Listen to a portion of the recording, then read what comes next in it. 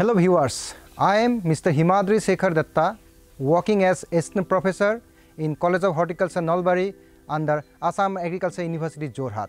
So today I will be through this live video showing about the pre-planting technologies in banana. Banana is one of the important fruit crop in India. Its year-round availability, affordability and nutritive value and medicinal value makes it the favorite fruit among all classes of people and has good export potential. Banana is a tropical crop and can be cultivated on a wide range of soil, starting from clay to sandy, acidic to alkaline soil. Banana requires moderately deep soil with adequate drainage, but soil should have good water holding capacity. Some of the important cultivars of banana are Jahaji, Malbhog, Borjahaji, Bhimkal, Kachkal, Nendran, etc. India produces about 30 million tons of banana from an area of 0.83 million hectares. For getting maximum yield and to improve quality of fruit, various improved techniques are used in banana. For profitable cultivation of banana, it becomes essential to choose the appropriate technology. Selection of short suckers and sucker treatment in banana are important pre-planting technologies for improved production in banana.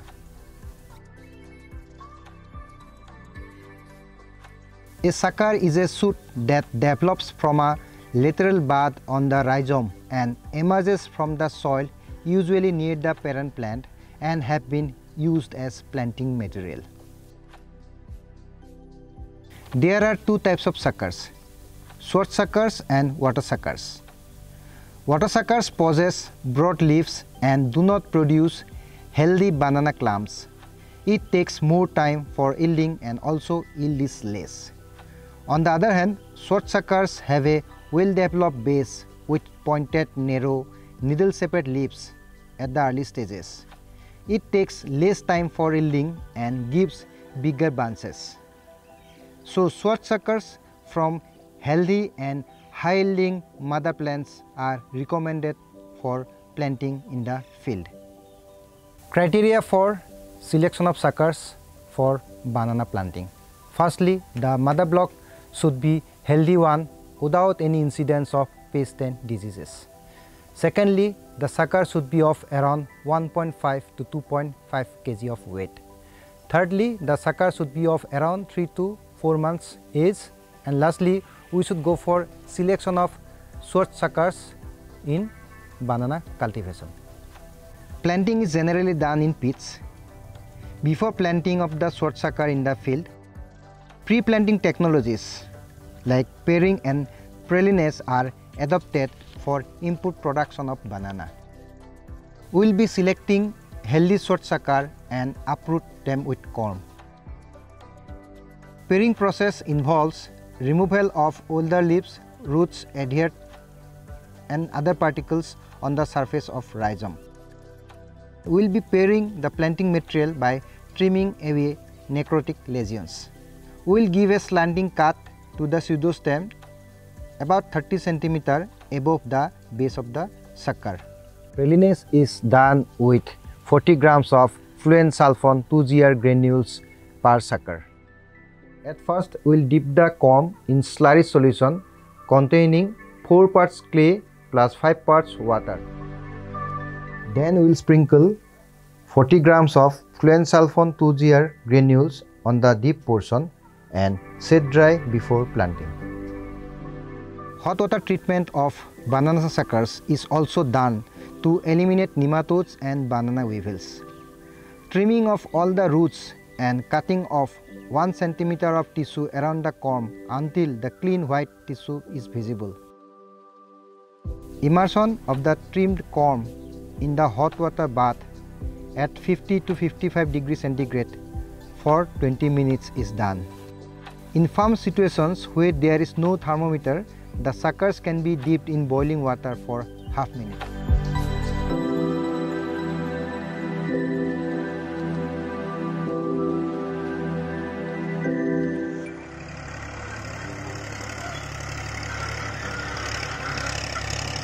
Prior to planting, the land is plowed 2 to 4 times and leveled. Soil is brought to a fine tilt during soil preparation. Generally, planting is done in pits during the month of March to May.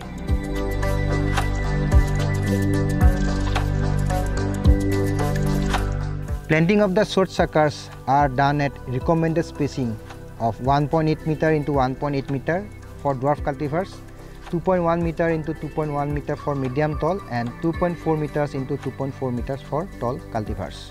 However, for high density planting, the spacing will be different. Pit size of 45 cm depth, 45 cm breadth and 45 cm length are made 1 month before planting. At planting type, 12 kg farm-made manure should be applied per pit.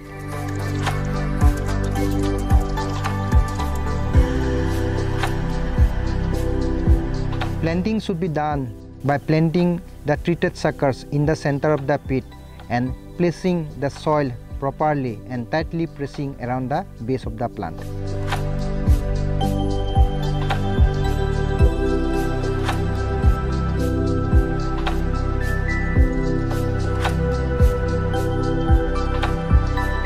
At the time of planting, we apply around 10 to 12 kg of farm-made manure per pit, and the chemical fertilizers are applied at the recommended dose after 3rd and 5th month of planting.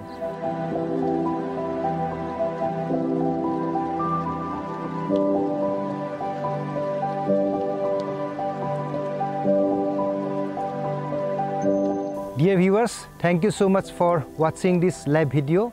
If you have got any queries, please feel free to post in the comment box. Thank you.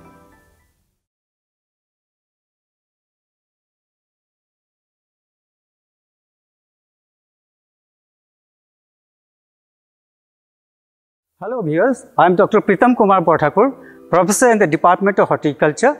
Through this live video, I am going to show the different methods of propagation by using cutting and layering. Now this cutting is a separation of a portion from the mother plant and planting it in a medium suitably so that it develops into a new plant successfully in termed as cutting. So here what we do, we detach a portion from the mother plant and grow the stem in the nursery, and in the nursery it produces new shoot and a root and it acts as an individual plant. So it can be used as a propagating material. So cuttings are divided into 4 types. It is depending on the source of origin from where we have collected. The cuttings are divided into 4 types. It is the stem cutting, root cutting, leaf cutting and leaf bud cutting.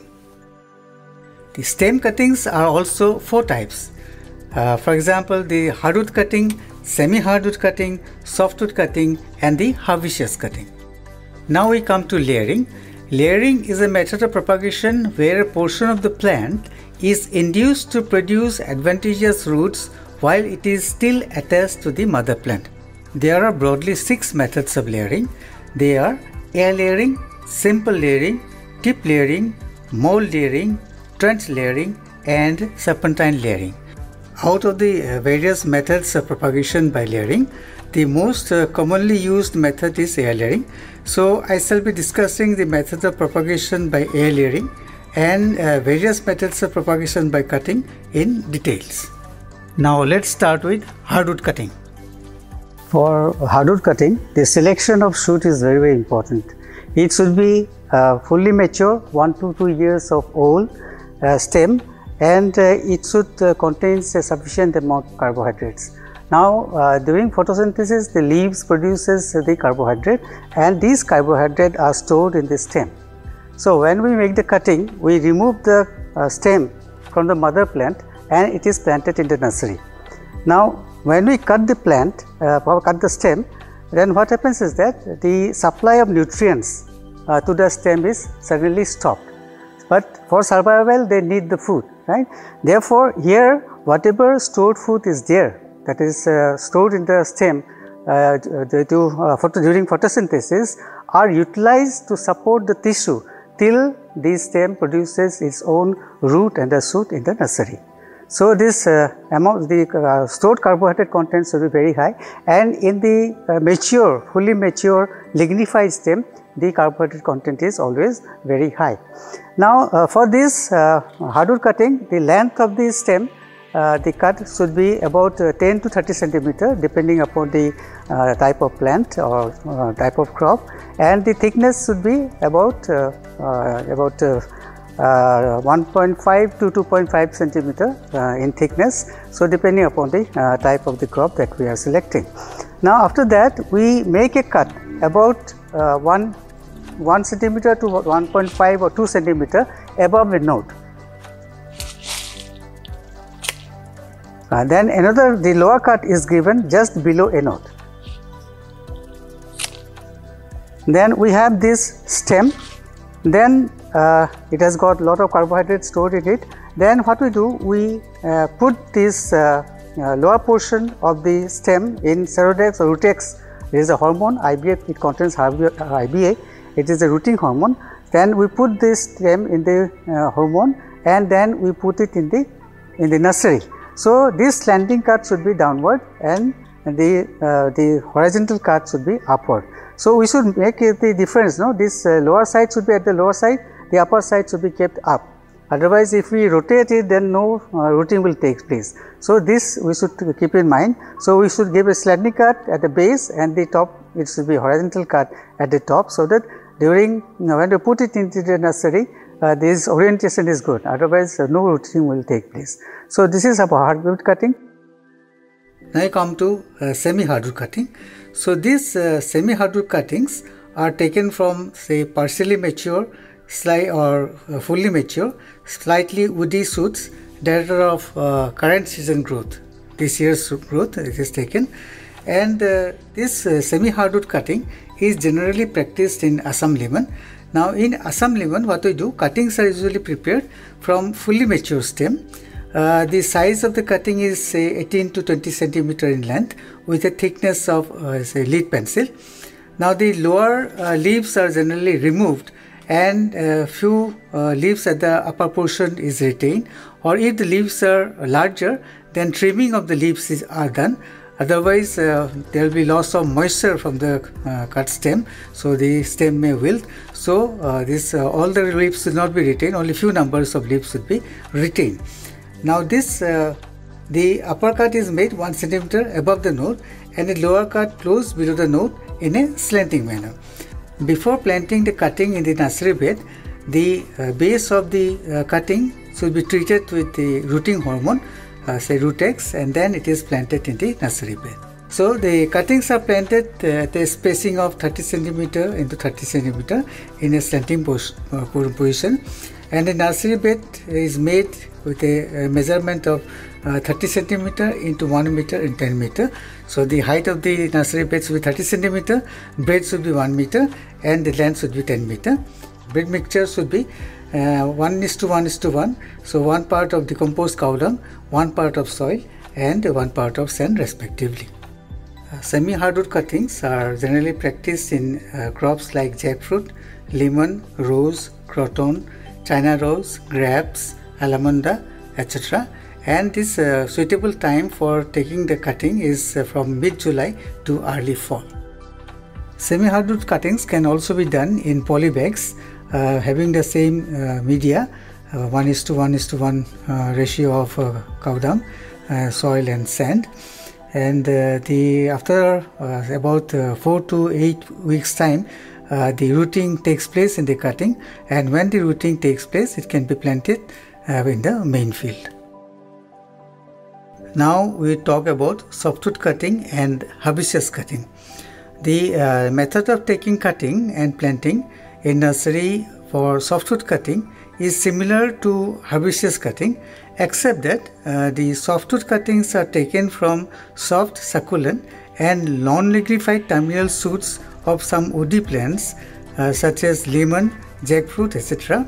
While in herbaceous cutting, cuttings are taken from tender, soft, succulent terminal shoots of herbaceous plants like geranium, carnation, sweet potato, chrysanthemum, dahlia, coleus, etc. So, in case of herbaceous cutting, shoots are taken from herbaceous plants, while in case of softwood cutting, the cuttings are taken from some woody perennial plants. Chrysanthemum are propagated by separation of suckers and terminal stem cutting. Just after harvesting of the flowers, the suckers from the base of the plant are separated and planting of these suckers are done in the month of February. By June, the suckers have maximum vegetative growth and it acts as a mother plant.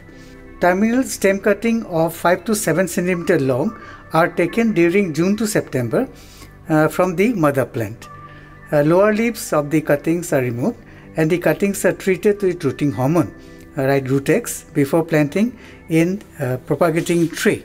The propagating tray is filled with mixture containing coco peat plus sand and soil in the ratio of 1:1:1.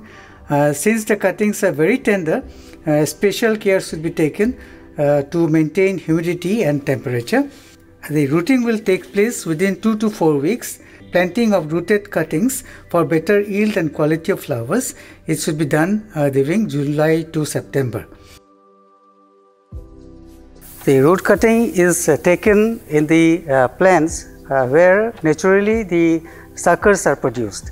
Now here, this root cutting is taken at the at the dormant stage, when the plants are at the dormant stage. At that time, the carbohydrate content in the roots is very high. For example, early spring and also late winter and early winter, it is not at the actively growing stage. Therefore, lot of carbohydrates is there in the root. So these carbohydrates help in the production of new shoot and the root in the root cutting.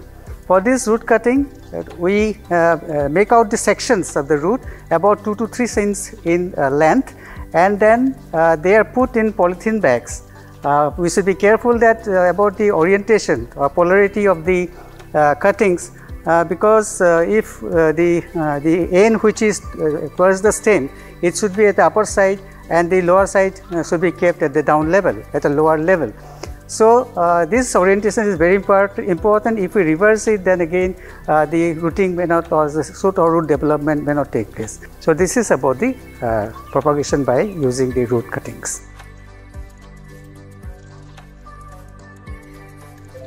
Leaf cutting. Leaves of some plants are very fleshy and thick.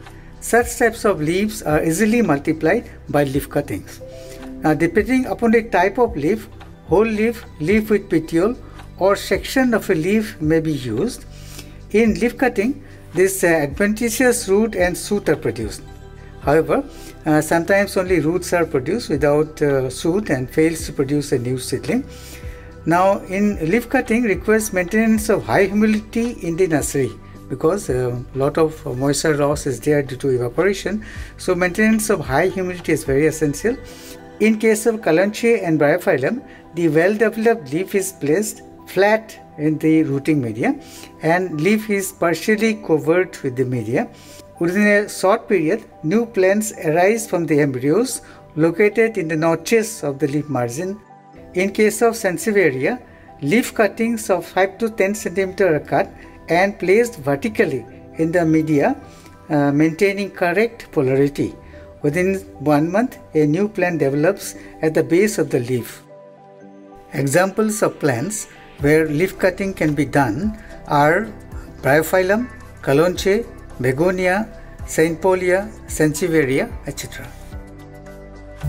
This is black pepper, variety Paneer. Now this we are going to show you the leaf bud cutting in this black pepper. So here we have got, we make the cutting using the leaf, a bud and the stem.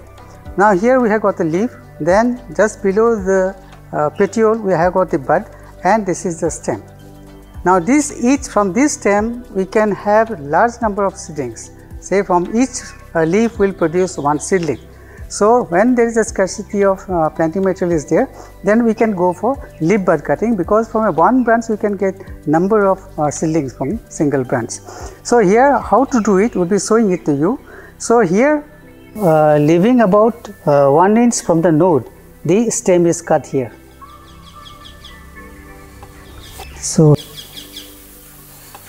So here, so this is the stem, this is the petiole and the leaf, and here we have got the bud.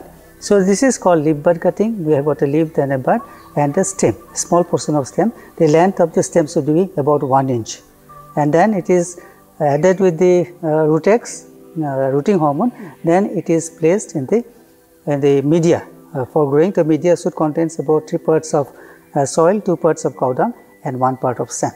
So this is how from single leaf and the bud we can have a single plant. Leaf bud cutting can be practiced very successfully for multiplying Assam lemon plants. In layering, the advantageous roots are induced to form on the stem while it is still attached to the mother plant.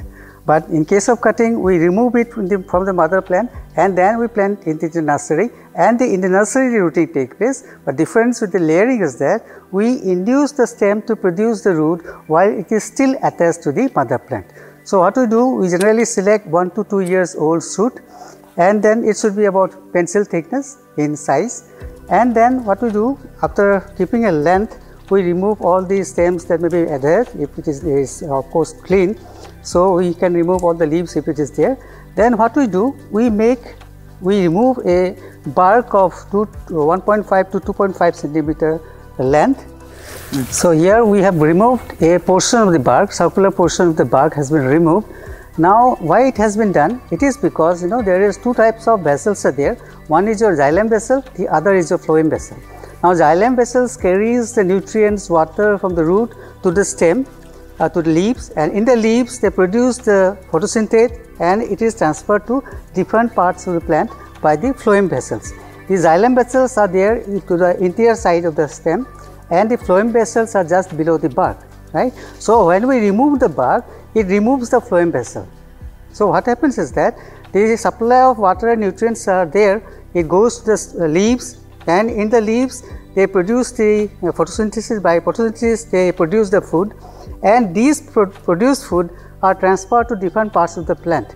But because the phloem vessels are disrupted over here, so all the food matter and the hormones that are produced in the leaves, they get accumulated at this point, right? So this gets accumulated in this point. So for root formation, 2 things is very important.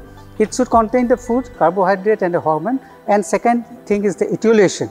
It should be, light should not be allowed to fall on the region where we want to have the roots, right? So what we do, to obstruct the light, to create etiolated condition, we put a mud slurry over it so that no light can enter into the cut portion. So when we keep it into the dark condition by wrapping some soil over here, mud slurry over here, the light is obstructed. As a result, this induces the rooting hormones and they induces the root formation at this point. This is a 6 to 8 weeks layered plant. So here from the external side also we can see through the polythene sheet that the rooting has taken place. See, these roots has already come up, right?